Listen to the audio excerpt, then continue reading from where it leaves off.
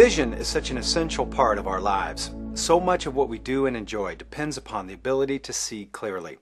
So if your vision begins to fail, it can cause great anxiety.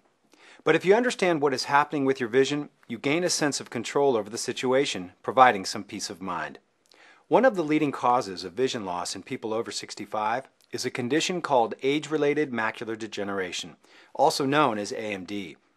To understand how AMD affects your vision, it's important to understand how the eye works. Light rays enter the eye through the cornea, pupil, and lens. These light rays are focused on the retina, a light-sensitive tissue lining the back of the eye. The retina has two areas, the peripheral retina and the macula. The macula is a small area at the center of the retina. The peripheral retina is the large area surrounding the macula. It is the peripheral retina that gives us our side or wide-angle vision. It is the macula that gives us our pinpoint vision and allows us to see details clearly, helping us to do things like drive, read, or recognize a face.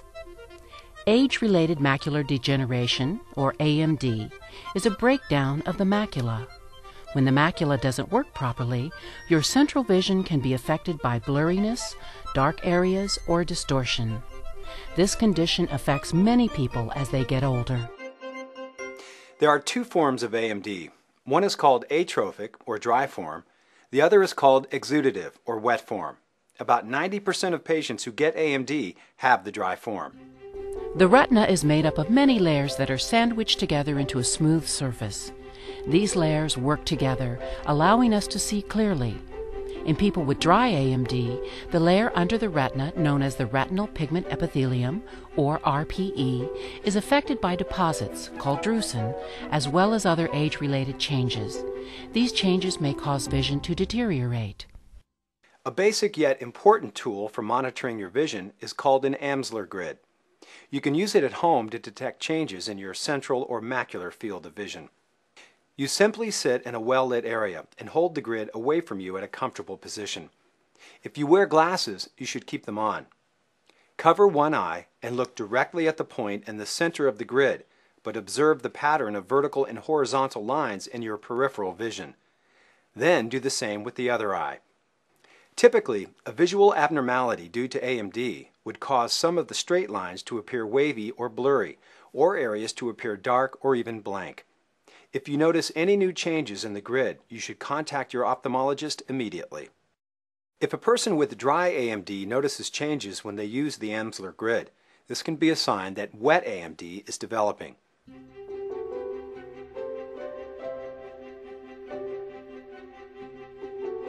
With wet AMD, abnormal blood vessels begin to grow under the retinal layers behind the macula. These blood vessels leak fluid or bleed, which further blurs or distorts central vision. About 10% of people with macular degeneration have the wet form. If your ophthalmologist suspects macular degeneration, diagnostic techniques such as fluorescein angiography and optical coherence tomography, or OCT, are used to help identify what's going on with the macula. Macular degeneration is a very common vision problem. While we do not know how to prevent or cure this condition, we are learning more about it. Researchers are continually evaluating new forms of medical, surgical, and laser treatments. With early detection, we can often help slow down visual loss and preserve sight, and with our newer treatments, in certain cases, vision can even improve. If you have AMD, understanding your condition and being vigilant about monitoring your vision can help you successfully maintain your quality of life.